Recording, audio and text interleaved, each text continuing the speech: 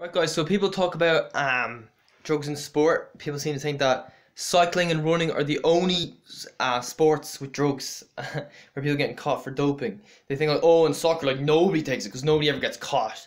Well, that's not hard to be honest. Like I was reading up an article and I found that there was guys playing for in the German league in the second division, which is still a very high standard. It's not the highest, but it's high.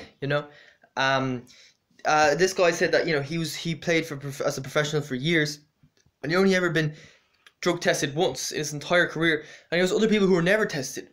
Alright, and people say, oh, cycling isn't doing enough. Like Paul Kimmage was saying, oh, cycling isn't doing enough. These problems should be addressed. They should cut doping out of the sport altogether. They should make it possible to compete without drugs. And I'm like, that's a bit unrealistic. I mean, like, how are you gonna do that? Like, how are you gonna do that? Like, yeah, if you make the less grueling event, like if you make it, let's say if you're doing shorter races, or you're getting more days off, maybe if there's less stages, yeah, people who are clean would be able to do better. They would be able to finish further up, but they're not going to be able to compete with the best guys. That's just not going to happen. How on earth could you beat the best guys when they're on drugs and you're not? All right, now let's say for a marathon, all those drugs give you a 5-minute advantage. So, let's say if Kipchoge clean can run say 2:06 for a marathon, you'd have to be able to run 2:01 clean to be able to compete with him because he's running 2:01 with drugs. So it's just like, it's very, very difficult when they get that big a head start. It's like, if you think about it, it's like let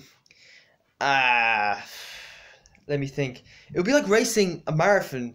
The best guys in the world get a 1 mile head start on you. You're only allowed to start the marathon after they've run 1 mile. So they have to run.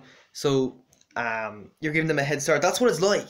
So do you see how difficult it is to compete with the very best when you're at that kind of disadvantage? So yeah, it's every sport. It's not just cycling and running.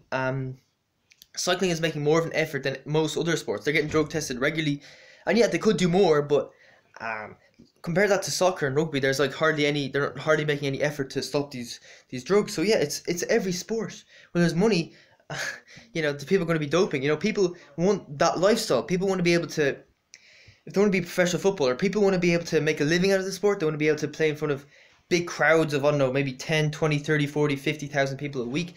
They want to have a lot of money. They want to be able to just play football for a few hours in the morning, then come home and just chillax and do nothing else, rather than having to work a job for 40 hours a week, come home and train in the evening or something.